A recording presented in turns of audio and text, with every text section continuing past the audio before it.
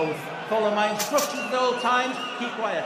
Follow my instructions at all times, defend yourselves at all times. Touch gloves, good luck. Problem, I'm not sure exactly where he's trying to stick his forearm in there. Well, that's what they're going to try and do. Zach Parker, very good at long range, clever, switches as well. Wide, rangy shoulders, Zach Parker, and these two in very, very good nick. Parker finding good distance there, looking for the uppercut, didn't quite land it. Yeah, very broad at the shoulders, Parker. Attractive main event fighter, you have to sell it, you have to sell yourself, and Murdock looking... And letting those right uppercut and left uppercuts into the clear in the first round. Now Murdock's going to try and out-hustle Parker, rough him up on this. Just getting in there and pushing the two of them apart, and... That's good work from Parker on the inside there, landed two body shots and nice... To Parker, he almost landed a fight with Andre Ward on the Cotto Canelo card back in late 2015. You've got to be careful, protect yourself at all times as the rule of the ring goes. Murdock just looking to truly landed. Yeah, really just landing a few more jabs and a couple of good body shots. Sign when you see pros coming to a show, and just managed to catch Parker on the end of the jab. Just 18, he was in with a 1-0 fighter, so it was a rough, tough kind of fight to have that early, and just learned a lot from. Certainly didn't. Good lead left hook there, just feinted the jab, turned it into a long lead left hook. Good work from Parker. A couple of nice short right hooks there, and a good uppercuts to the body as well. He just found enough room for the left hand, Parker, but that was a good straight left there from Murdock, but Parker gets through with a couple of jabs, and good solid right hand from him to the side of the head. Kind of fight that Murdock beforehand would have felt that he would want, and then hits him. Good jabs there from Parker. Range, and he's slipping and dipping and bending at the knees. It's the final 30 seconds of the other one into making a mistake. Pit of the stomach from Parker. So, you know, I've given him, and so, you know, it's a good fight. They're well matched. You can see a lot of... More into the orthodox stance in this round so far. And again, that lead left hand gets through. And again, the wind out of Murdock's sails there briefly. Big time here, and Murdock maybe doesn't quite realise it. The jab, and just turned the jab into a left hook, and, you know, good body. Well, Murdock... His best round of the fight so far, by far, Murdock. Looking in the middle of the round, has just gone a little bit gun-shy, Murdock. Good double jab there from Murdock, and Parker just trying to keep that head on the move. It hasn't been a huge round win for him, but he's won the round, and he's on the board at least. With did do a little bit of damage to Parker, who landed. So the early rounds in the books.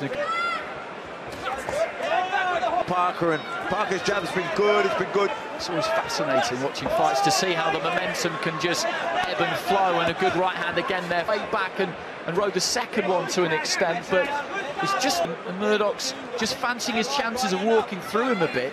Yeah, he landed two good right hands, like a double right hand when he's boxing better here. Again, chopping. Parker just inching forward with that front of the jab.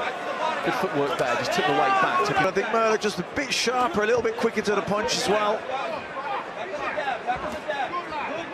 1-2 from Parker. Movement, plenty of twitching, quite a wide stance, a solid base to punch from. Looking. Kind of landed a good left hook, but Murdock come back with one of his own. To see excitement, I think, from Fury is fair round. And I think he did actually give him the fifth as well, so that will... Parker started well back into it. Severe pain as well due to that dislocated shot. Good range there to the body with the right hand, but Murdock comes back, and this is turning into a tough, grueling fight, just leaning on there, Parker on the ropes. Had a lot of confidence, he had a bit of a spring, and he's struggling a little bit. Again, close rounds, but I just felt, you know, Parker had the edge early on, and then since he's standing in the middle, trying to land those body shots. You just immediately saw him feel for it on his punches in this round. I think you're right, Matt. I think he felt he needed to provide a response. Yeah, fight really heating up here. Murdock firing back, double jab right hand. Oh, good right hand there. front, and a good body shot. Followed by another good right hand, and those were two cracking shots, and he's stepping on Murdock now and setting his feet here, Parker, and looking though is tucked up well there. Zach Parker in the white and green, he's at number 2 with the WBO. Rohan Murdock in the black and white from Australia, he's at number 1. Line here.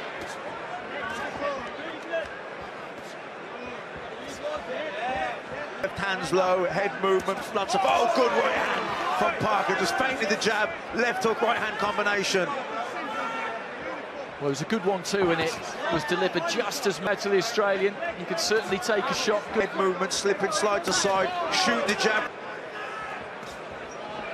Parker with that jab, and Murdock is struggling to get inside it at the moment in this round. Yeah, he seems to be back on top here now, Parker, boxing. I like the way Parker shoots that jab from the hip, shoots it up, and every now and then he'll just feint the jab and turn into a left hook, landing a really good right hand there, Parker. Well, a couple of right hands shot up from the hip, and he's catching Murdock, and these are going to chip away at him. He can certainly... Yeah, and I just think Parker's got more dimensions to him here. He's mixing things up, he's mixing the range up, he's shooting the jab from the hip. He can fight up close with the ball here, Parker. But Murdock will keep rounds where just a little bit of snap went off the shots, and Murdock was able to sit drop. Murdock will keep walking forward. So he was really effective with it in that round.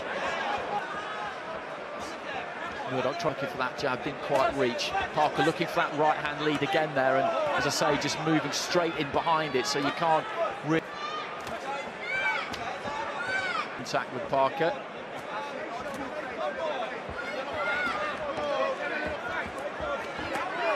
Nice combination there. Off the back of a good stiff jab. Uppercut didn't miss by far there. Murdock again just takes in a bit of air and continues to try. Again, looking for that left hook, right hand combination.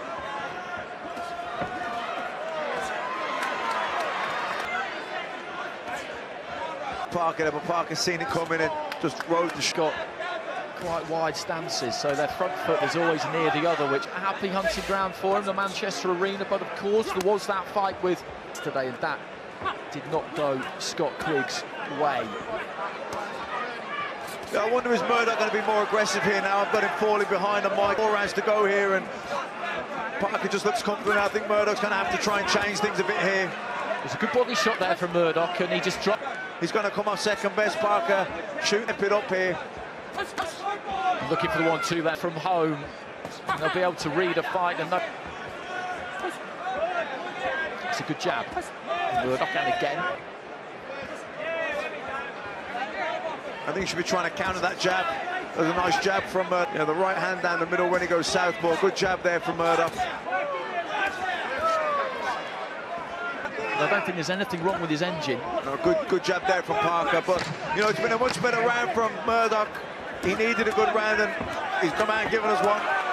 Between Zach Parker in the white and green, and Rick and White, it's number 1 against number 2 in the WBO rankings. And proud Matt Murdock dug in. He was busier. He worked that little bit harder. Parker had won. He was a bit slicker. He had better of a run. Certainly ahead here. Good body shot there from Parker. That was a really good left hand to the body, looping it on the poor stance. Again, looking for that left uppercut to the stance. I'd see him bring the right hook over the top. Just stepping out with that lead foot, and find it again there, goes up top that time. Yeah, things around maybe. He's giving Murdock a cut into the pit of the stomach and bring the right hook upstairs after. His work rate, his punch output in this round. Yeah, this is good from Parker. Really effective here from the southpaw. And then finish upstairs with that right hook to the head. Good work here again from Parker. Murdock looks to pitch. This has been a great response from Parker. Murdock had a good round, but Parker here really Two big good right hands as Murdock's just tucked up on the ropes there. Parker again just takes that step to try and find a different angle, and Murdock just looking to... It's heartbreaking here for Murdock, who just should come out in the last round, put a lot into it, won the round, and then Parker just responds with this. And I think is feeling that get into that kind of range, and then you heard Chris Carter rounds to go. You've got to keep this long. So it's a kind of change of tack. There's been absolutely nothing. He obviously does have ability too. Yeah, exactly. And Murdock was trying to out-hustle Parker and stick the forearm in and the shoulder in and rough him up. And there were rounds when he was jabbing really well and he landed some. When I think earlier it was a great response from the previous round where Parker, having switched southpaw now, a good left-hander that looping those left uppercuts into the pit of the stomach. Often kept coming forward. It's been a really entertaining boxing match here. He has a position, trying to set traps and a real thinking. So into the final minute of round 12, there's that lead. Variety, less predictable, and good stuff at times, but I just think that Parker's been that little bit cuter and he's got a bit more variety and a bit more quality. And even up close here now, really putting the shots together. Good left hook there and a right hook. Big right hand there from Parker, then collects him with a left too, and the right goes straight down the middle, and that's a huge left hand from Parker. And Murdock on his back, 10 seconds left on the round. He got back to his feet quickly, but Edwards is having a really good look at him, tells him to walk forward, and then waves it over. Right at the end of the round, the referee, as I said, is looking right into the eyes there. There's no real complaint from the Murdock corner. His trainer, Chris Carden, just going to the middle of the ring to collect his fighter. And I was wondering whether that was a bit hasty, but as I watched him walk to the corner, that was 100% the right thing to do. That was exactly 100% spot on from the referee. He looked into the eyes of Murdock and he was not there. He was lazy. He wasn't steady on his legs. And that was an absolutely brilliant... Your winner by RSC, he's still undefeated and the new WBO International Super